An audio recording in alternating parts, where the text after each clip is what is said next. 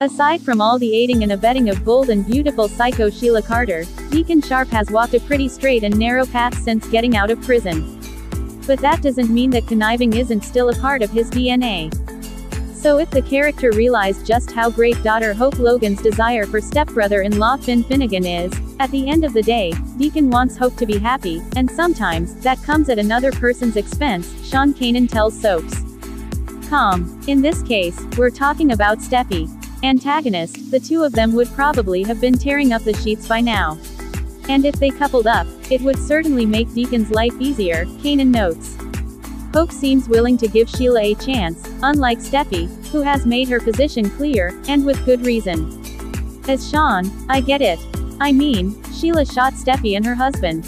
He adds, leaving out all of the other people the new Mrs. Sharp has attempted to murder over the years. But Deacon has made big mistakes in the past, and he's been given this new life. The ex-con also wouldn't mind seeing his daughter with a man whose business card reads, Dr. Nice Guy.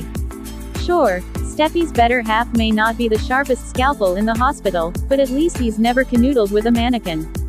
Deacon likes Finn and respects him, Kanan says. He's a good man. If to secure such a good man for Hope, Deacon has to do some bad things, so be it.